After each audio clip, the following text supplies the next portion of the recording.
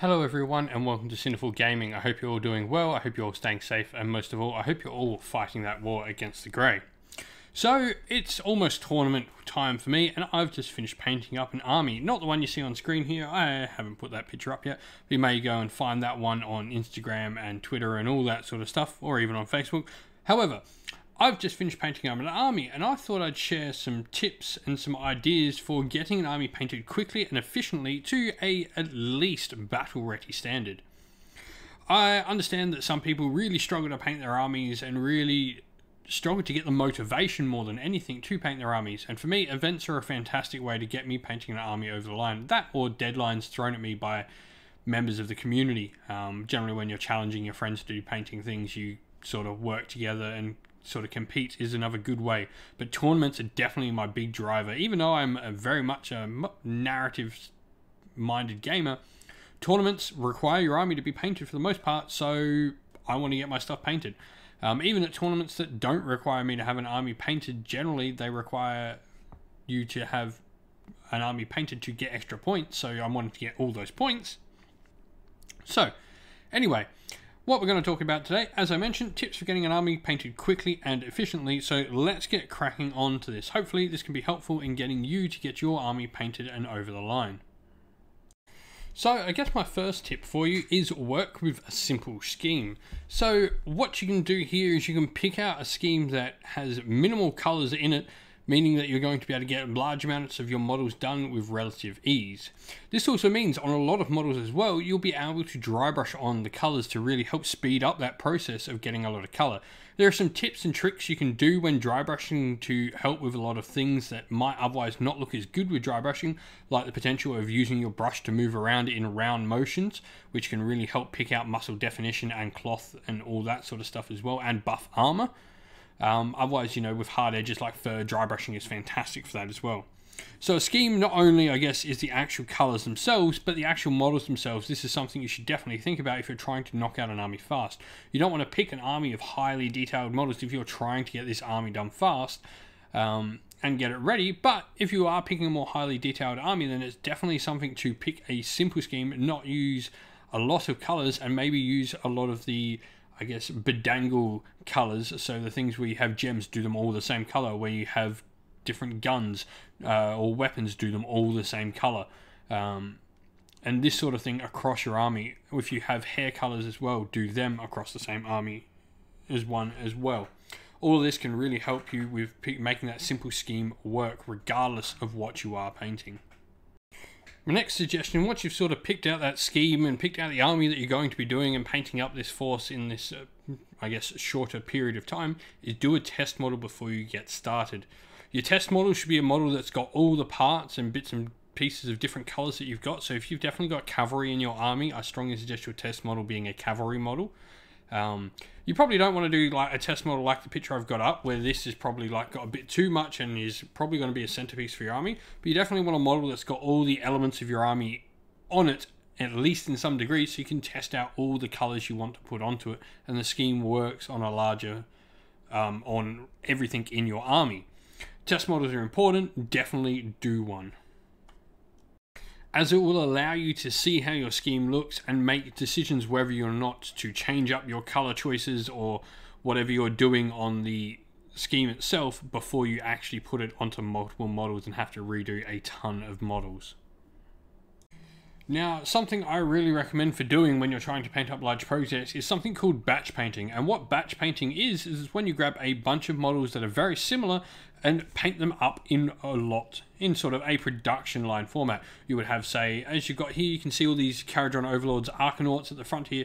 You've got 20 of them. You would start painting the skin on one, and you do the base coat for the skin on all of them, and you do the base coat for the metal on all of them, you do the base coat for the cloth on all of them, and you go through and do all these processes. By the time you've finished your first model, by the time you've finished your last model, the first one will be finished. So you can just keep doing this batch painting and work your way through large blocks of models in pretty decent order. One thing with batch painting to recommend is get your largest blocks out the way first.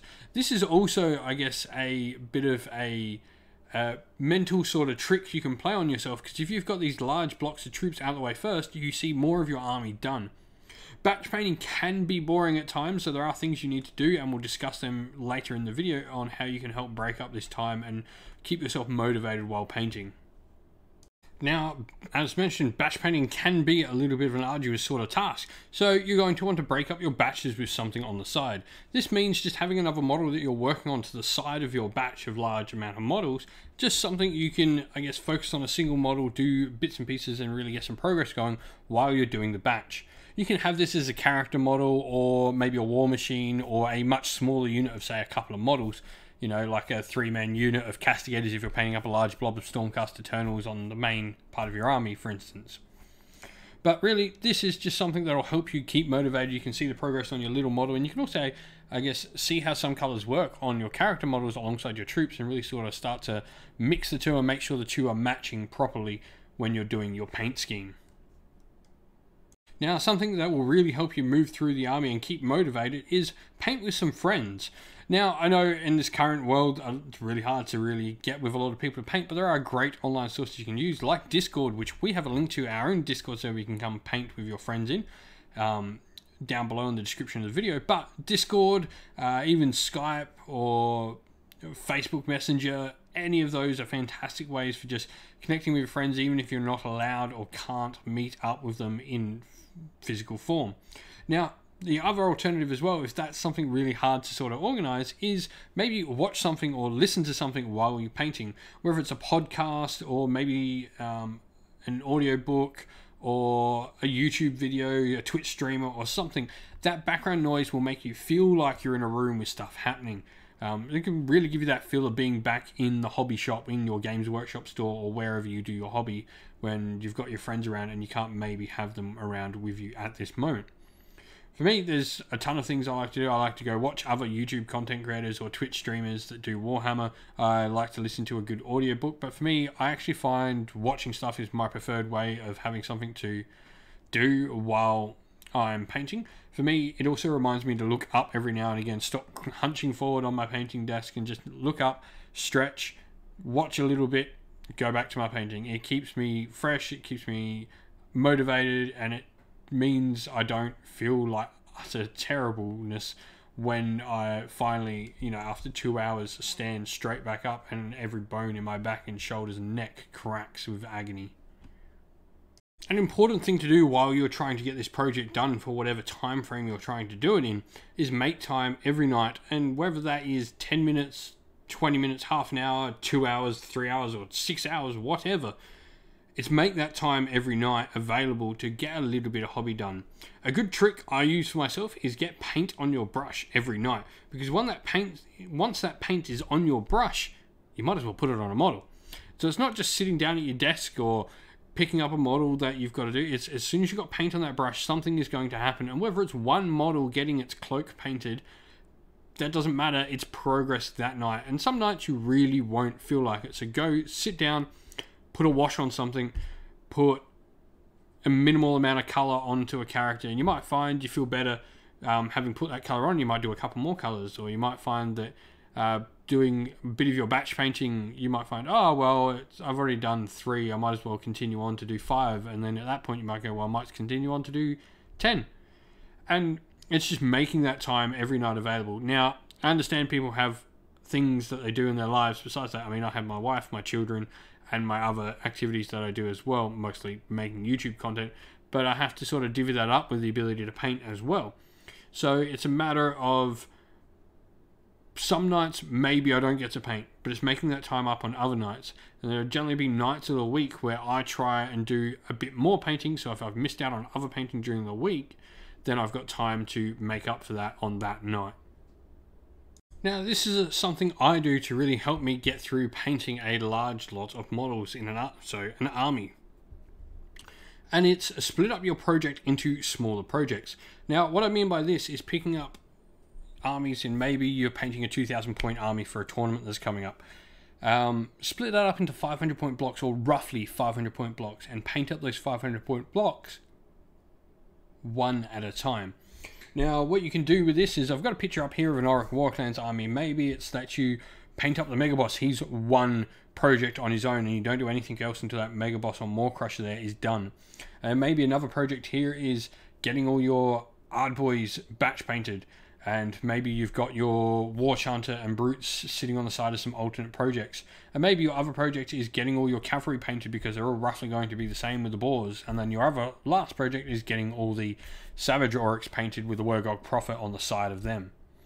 All this is stuff you can really do, and quite easily, I guess, and splitting that project up into smaller projects will help you see progress, because there's nothing worse when you're batch painting than having like 90% of your army 50% done. It looks like you've done nothing. What you want to do is you want to have some finished models on the table, and you want to be continuously adding to that pile of finished models, because that gives you the motivation to continue painting on with the rest of your force. Now imagine this: if all those Savage Oryx weren't painted, but all the Ironjaws were, it looks like you're halfway there. But if everything here was only done on base colors and a wash, would it look anywhere near as good? So it's definitely worth finishing bits and pieces and units and smaller projects one at a time, rather than trying to attempt the whole force at once, because you'll just become overwhelmed and you feel like you're getting nowhere. And well, I think this is the most important tip you're going to get in the whole video, and that's enjoy yourself. Like I've mentioned, in like trying to make time for every night to do a little bit of painting, or pick an army that you can do minimal color schemes that's easy to paint. The most important thing here is you enjoy yourself. If you've got an army that you really love the look of and you're really loving, even if it's the most detailed and difficult army to paint, if you are enjoying yourself doing it, you'll breeze through the army in no time at all. Same as if you've managed to get bits and pieces done, you're not painting when you're tired, you're painting when you're motivated and wanting to get it done, you will enjoy yourself more. And it's important to make sure it's enjoyable. You don't want painting and this part of the hobby to feel like a slog. It can at times, and there's no doubt it can. However, there are things you can do, and some of the things I've tried to mention in the video that you can do to help alleviate any sort of unwanted feelings of not enjoying yourself. So definitely make sure what you're doing is enjoyable. That is the most important thing you can do. And the last bit of information on tips I want to give you is, next time, challenge yourself more. Now that you've got your way through that first army, it's time to paint another one, because that's how this works. Once you're in the rabbit hole, it just keeps on getting worse and worse, and you keep on getting more and more grey plastic. Believe me, I know. Now, after your first army, you've got that army painted, maybe challenge yourself to do something you didn't do on the first army, or challenge yourself to learn a new skill on your next army. Whether that be just something as simple as, I want to put more highlights on my troops, or I want to do an army where I'm not using washes and I want to learn to shade just using actual paint, or I want to try non-metallic metal on a character, or I want to try a glowing effect, so real lighting effects on models and stuff like that. All of that stuff is stuff you can challenge yourself on your next army, or even going back to the army you've just finished and touching up some of the models you've already just done. Challenging yourself helps you to grow and continue to learn new skills, and makes painting easier in every aspect as you continue to go. Well, that's it for today. Please don't forget to leave a like and subscribe to the channel, and also drop a comment down below on things you found that have helped you get your armies painted in a timely manner. All that stuff will be useful to anyone looking at this video. Next, if you'd like to come chat more with me and other members of our community, you can do so by following the link to our Discord server in the description of the video below. And next, while you're on YouTube, please do go check out my featured channel section. There's a bunch of other fantastic Warhammer Age of Sigmar content creators in there that do everything from battle reports, painting tutorials, tactical videos, and more besides. Lastly though, we'd like to give a shout out to everyone who supports the channel via Patreon and YouTube members. Thank you to James, AJC, JC, Christian Weir, Philip Ward, Soren, Kenny Lowell, Owler and Shot First, Chaos Spawn, James Crowder, and Andrew Jarvis. Thank you all so much for your support. If you'd like to help support the channel like these people do, you can do so by following along the links to YouTube members or Patreon in the description of the video. That's it for today, folks, though. Thank you all for watching the video. Stay safe, stay well, and most of all, keep fighting that war against the Grey. Ciao for now.